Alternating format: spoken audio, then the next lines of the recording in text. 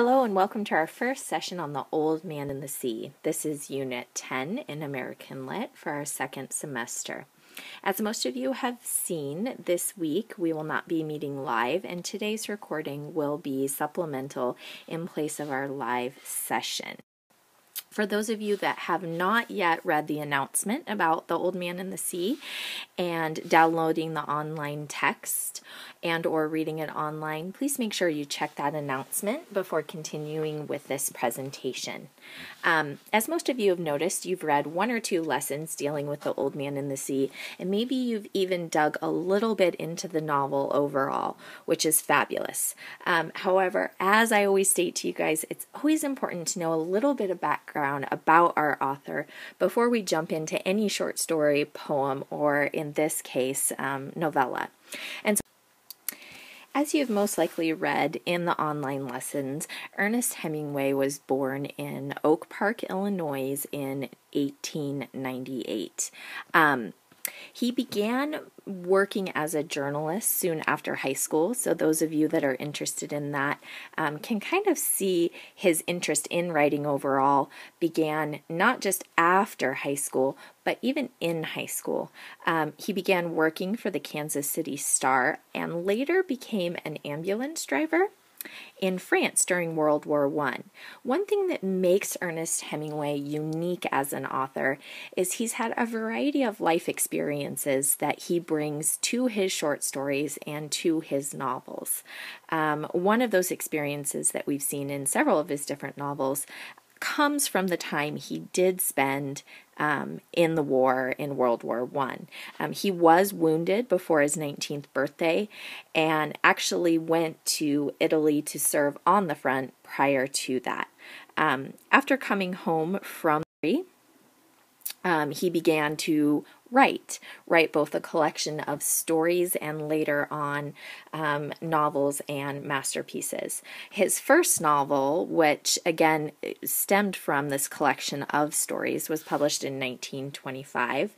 One of his most well-known novels, A Farewell to Arms, was published in 1929 and is considered again one of his masterpieces.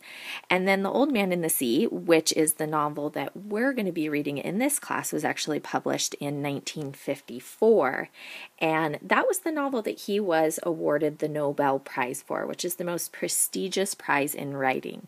So we're going to be reading one of his masterpieces, something that the critics believe truly will stand the test of time and contains very important themes and messages, which I think you guys will see if you continue to read the novel.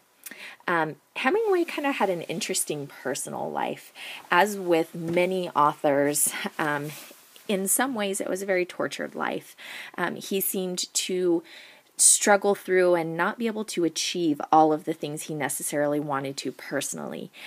He had 4 failed marriages.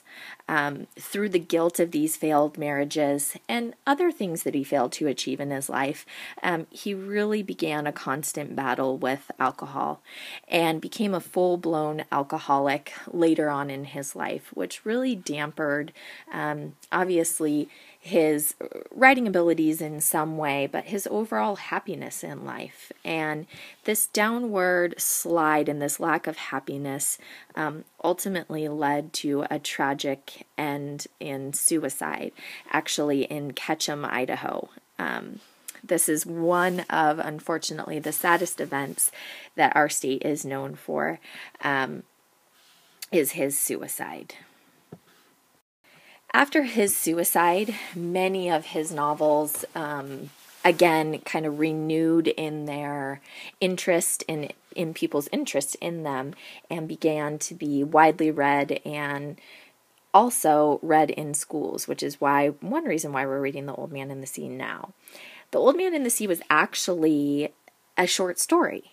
that Hemingway wrote first, and that was published in 1936, called On Blue Water. And he decided to expand that into a full novel. And he really based this novel on an account a friend gave him of an actual incident with an old fisherman who battled a marlin for 3 days and nights. So although this novel is fiction, it's based on a true story, which many authors, including Hemingway, gather their material from stories that they either experience or hear from others. Throughout this presentation, I'm going to show you guys a variety of images that have been either drawn or sketched based on The Old Man and the Sea. So not only has this novel impacted those that read it as far as writers and students and teachers alike, but also artists. Many people that have read this novel find the visuals that Hemingway paints with his words are so powerful that they've turned them into art. And part of your creative project in this class, which we will be going over as well, is being able to incorporate some of the visuals. How do you see what Hemingway is describing in this book? How do you envision Santiago, our main character here, our main fisherman? How do you see the blue sea?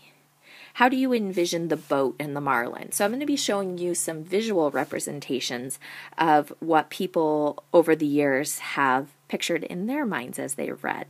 And I encourage you, as you continue to read, to really try and create those pictures in your mind.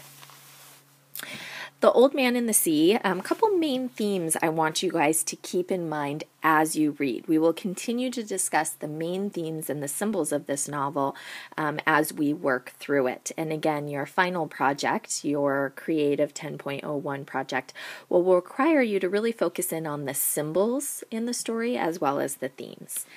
And the main theme that Hemingway really wanted to get across here is this concept of endurance and struggle.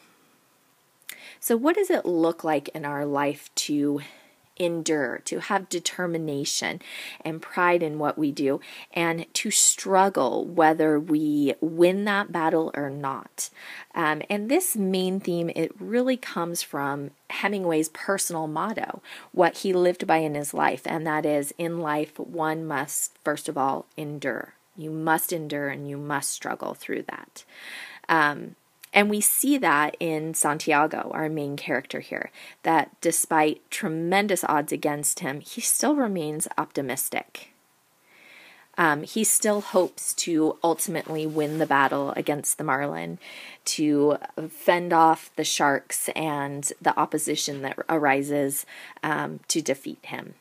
And so, again, our main theme being that endurance, that struggle, that determination of our main character, Santiago. There's several other themes that are explored in here. In your reading guide that you will find in Unit 10, there are places to explore even more themes than are mentioned in this PowerPoint, and I encourage you to do that as well. A couple other of the main ones I would highlight are faith, loyalty, and even a unity with nature. Again, we see the influence going back to our romanticism unit and our transcendentalism and this idea of connection with nature. We see that coming back into Hemingway's writing in The Old Man and the Sea. So again, our main character, Santiago, exhibits faith in himself in a variety of ways, especially by not giving up in the face of trials. We see a loyalty and a really unique relationship between Manolin, the young boy, and Santiago, our old fisherman. I want you guys to make sure you pay special attention to that relationship. You're going to see that relationship highlighted in the reading guide and places for you to take notes on that. I highly suggest that you do that as well. It's essential to understanding the novel. And then lastly, Santiago also addresses, this issue of brotherhood and the connection shared by all of nature's creatures. So there is a connection between him and the marlin. Even though he's battling it, he also respects the fish in the way and respects the struggle. So look for those connections between Santiago and nature, both the sea and the fish and the sharks that surround him. Again, another visual representation of that, considering one of the main themes is struggle and overcoming that. And so again, we have Santiago here. They envision the boat being very small and the marlin being big, that obstacle to overcome. Again, sometimes being bigger than us and consuming us. So how do you envision the times that he describes these? The setting and point of view of this novel, as most of you have probably already noticed if you've dug into it, is mainly the sea. You're mainly going to be out on the ocean. If you've been to the ocean, take a minute to visualize that. If you haven't, look at some pictures as you're reading that. What would it be like to be in a small, tiny boat out in the middle of nowhere? Okay, so mostly the sea, except at the very beginning of the novel and at the very end, it is set in a little Cuban village near Havana. So again, definitely different from where we live. You'll continue to explore more of that culture through the online lessons, so make sure you're carefully reading those. And then our author Hemingway here has decided to use third-person omniscient point of view. And that's important to note. That means that he knows everything that's going on. He can get into the minds of all of the characters. And again, third person is that outside view. So again, not a personal character within the story, but an outside observer that is telling the story. And that affects the reliability of the story as well. In addition to our setting and point of view, we also have symbolism. This is where I want you to especially tune in. So if you've kind of tuned out at part of this presentation, tune back in now. This symbolism is going to be so important for you to track and to understand in this novel, not only to understand the overall meaning of it, but also to complete your major assignment for Unit 10, which is the 10.01 Creative Project. The whole project centers around symbolism and the symbolism in the novel. There are several symbols in the novel, and each symbol can have multiple meanings, as you guys know. Some of the main ones are the fish, including the marlin, obviously, and the sharks that come along as he's trying to reel in this giant marlin. And again, there's multiple symbols to these. One of them can be seen that the marlin can kind of represent a side of nature that is more benevolent, meaning, peaceful and maybe something that's necessary, whereas the sharks are more malevolent, meaning more evil, and that there's a fate on that side too. Again, there are multiple meanings to the symbols of the marlin and the shark. This is only one. I want you guys to continue to think about those multiple meanings and symbols as you read through the novel and the online lessons.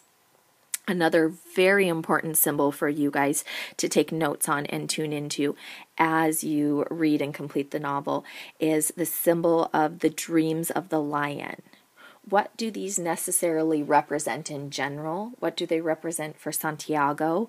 He has several dreams of the lion and at different stages of his struggle. So make sure you tune into those dreams and take notes on them as well. And then finally, we have this symbol of Joe DiMaggio. Seems random. All of a sudden, we have a baseball player thrown in here, but it's actually Santiago's hero.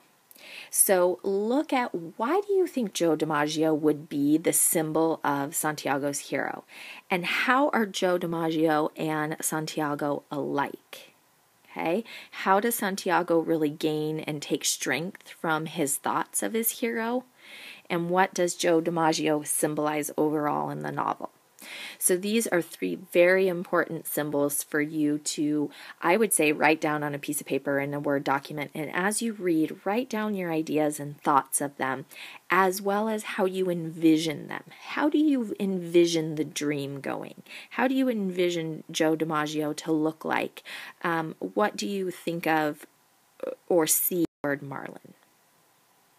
Again, here's one visual representation of what somebody saw when they read about the dream of the lions, and including, again, the sea, obviously, into this, and the cliff, and the family of lions. So again, make sure you're using your imagination as you read this novel as well. Couple things in wrapping up. As you continue to read the novel, I want you to think about these things. I want you to stay focused on the theme. And think about this question. What aspects of the novel reinforce the theme of endurance and struggle, loyalty and faith? Okay? In this endurance and struggle, also that word determination. And you'll see pride thrown in there as well. So what aspects of the novel, what things happen in the novel? What conversations happen between Santiago and Manolin? What events happen that reinforce these themes? Same thing with the symbolism. What are some of the main symbols found in the novel? And we talked about a couple. The lion dream, the marlin, Joe DiMaggio, but what are some other possible symbols as well? And then with these symbols, what are some of their possible meanings?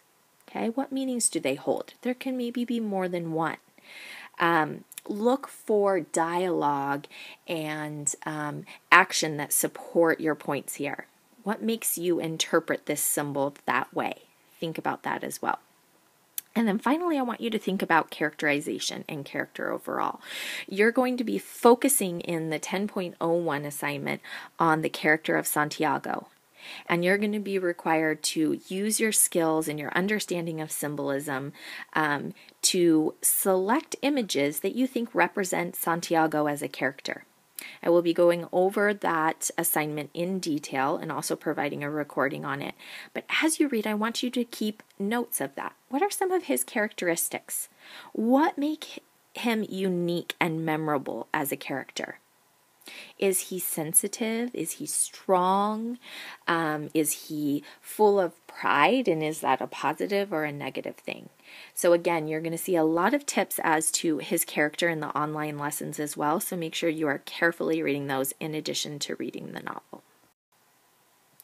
And finally, I wanted to make sure you guys are aware of some additional resources that are going to help you as you continue to read through the novel and complete the online lessons. One is the reading guide. It is detailed. It helps direct you to the important things in each one of the sections you're required to read.